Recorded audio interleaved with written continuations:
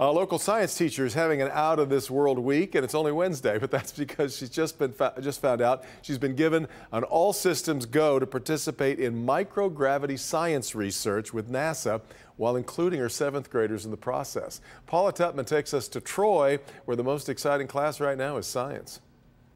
Science is such a cool class. You know what? Especially because, yes, indeed, we are learning about those things in the world around us we already know, but there is still so much we don't know. Somewhere in this crowd of students, there's a teacher, and her name is Colleen Kane. And that's why what she is teaching is so important, because it's not just for her students, it's actually for all of us. Space, the final frontier. These are the lessons students are being taught at Larson Middle School in Troy. Why don't I have table 1?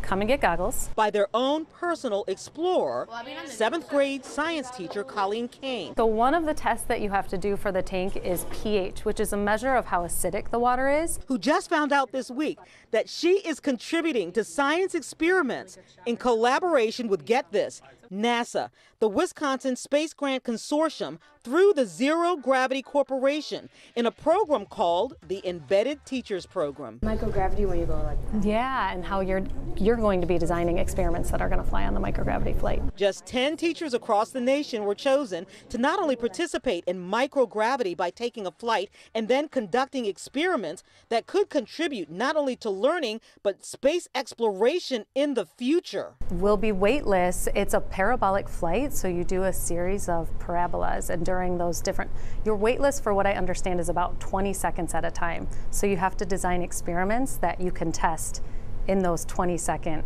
time frames. So here's how it works. After the holidays, all of the 7th graders will put their heads together to design as many as 4 different experiments. So the goal really is to get the students involved in microgravity research and use NASA technology, and then analyze the results of the research when I return in May. The reason experimentation in microgravity, some of us call it zero gravity, but it's really called microgravity. The reason it's so important is while there is so much we as humans do know about so much around us, space, and then deep space, and then deep space travel is really the new frontier. You're removing that force, so I think they're able to study proteins and things without that extra force of gravity. We're exploring the unknown, and there's always something new to learn. Because we still need to learn how the body reacts to longer-term microgravity for trips to other planets, we'll need to know how to grow food, replenish water, and a host of other things that we have to develop experiments for to get answers to. How humans can survive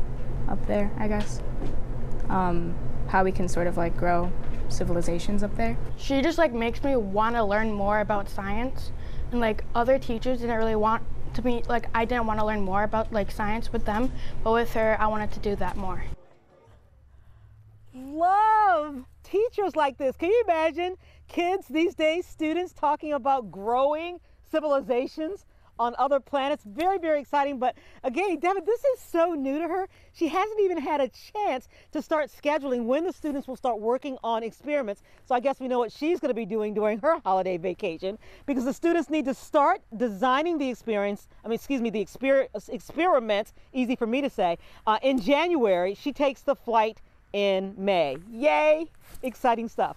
Oh, it's thrilling. And I love the exercise, the mental exercise the kids have to go through of thinking about what you do with this precious 20 seconds at a time. What a great scientific exercise. That's no so great. pressure. Yeah, none at all. All right, Paula.